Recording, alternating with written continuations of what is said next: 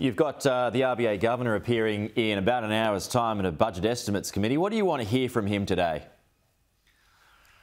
Well, he's a straight shooter and I'm sure he'll tell it as it is. But I note the budget papers said the cash rate would stay at 3.85% until early 2024, so that if that rate moves upwards, then we can clearly point to it being because of the government, not because of the RBA.